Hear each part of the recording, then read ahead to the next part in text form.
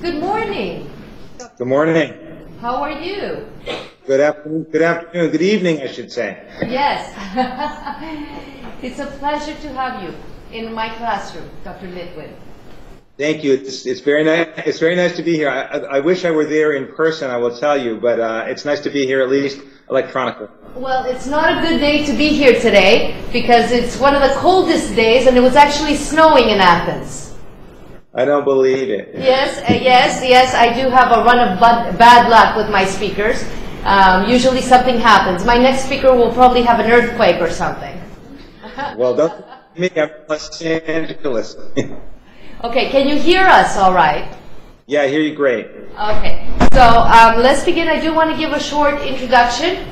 I just want to let you know I am recording this session, as I told you previously, and you are being recorded, and we'll have your presentation and then a question period. Okay? Great. Can we close at least one of the lights? Okay. Dr. Tsolkas, ladies and gentlemen, good evening and welcome. I would like to thank you for being here on this cold afternoon. This evening, via Skype, the School of Foreign Languages of the National Kapodistrian University of Athens has the honor of introducing Dr. Mark S. Litwin, who is a professor and chair of the Urology Department at the David Geffen School of Medicine of UCLA and professor of health services at the UCLA School of Public Health. Dr. Litwin teaches courses in healthcare delivery systems, medical outcomes research, quality of life assessment, and clinical urologic oncology. He has greatly contributed to the healthcare system of America, as one of his projects involves being awarded $76 million to provide prostate cancer care to low-income, uninsured men in California. Therefore, without further ado, allow me to present Dr. Litwin. Thank you. Thank you very much, Maria. It's a real pleasure to be attending there and to have a chance to share with you some of my perspectives about communication and survivorship in patients and the way that we perceive it, which I am quite certain is not much different from the way people perceive it around the world.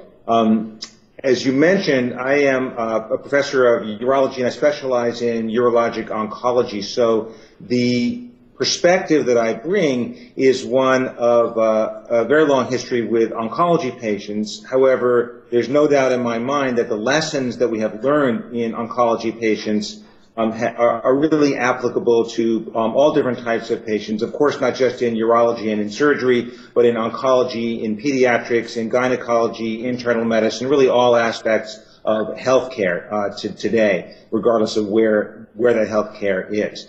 And so I would like to spend probably about half an hour or so, a little bit less, with my didactic presentation, and then I really would like to open it up for questions and answers and discussion, really. When I've given this session before, it has been my impression that the most interesting part of the session comes during the Q&A discussion part, because no matter what you can learn or try to learn didactically, when you take it into the clinic or into the exam room or into the operating room or into the bedside in the hospital, there are always special cases, special situations, and challenges in this job that we have in providing healthcare to patients. It is, I am quite certain, the most difficult of all the professions, and at the same time, we are the most honored by our patients because we are invited in their innermost lives, their innermost minds at a moment, the moment of illness, when they are perhaps the most vulnerable,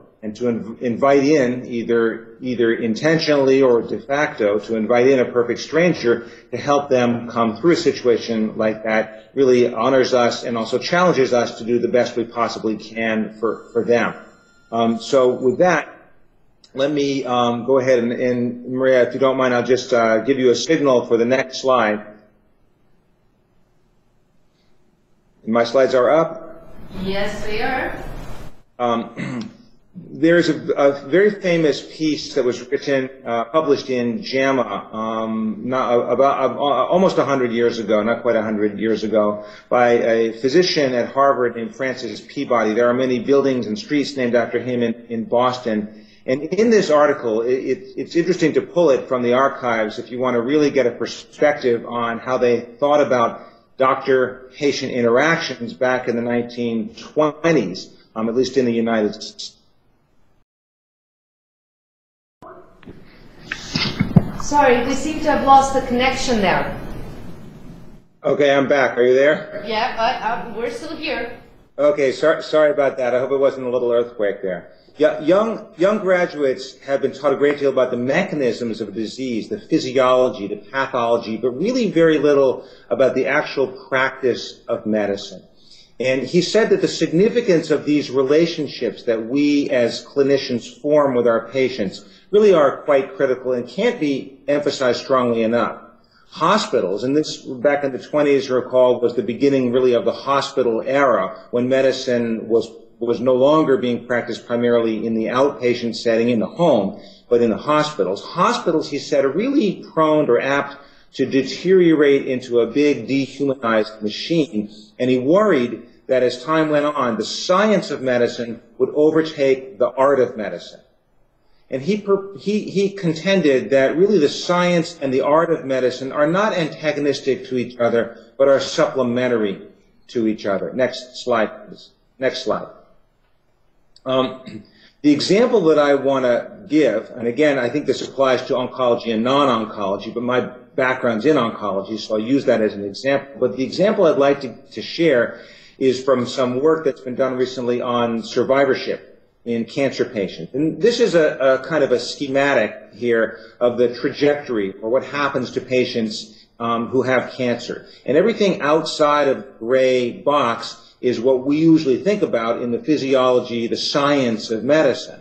But what happens more and more today, at least in patients with cancer, is that they spend a lot more time inside that gray box, what we call the survivorship period. The late effects of the cancer and the treatment certainly need to be managed medically, but ultimately they're in this period where it's not so much the science of medicine that we're practicing, but more the art of medicine to really help them through their experience, to help them carry on with the rest of their lives. And this link that I put up, this reference on here from the Institute of Medicine here in the U.S. is to really quite a lovely publication about survivorship issues in patients with cancer, and there's a lot of psychosocial issues that are drawn into this time period in the cancer trajectory. And again, I think it has implications for non-oncology patients, of course, as well. Next slide.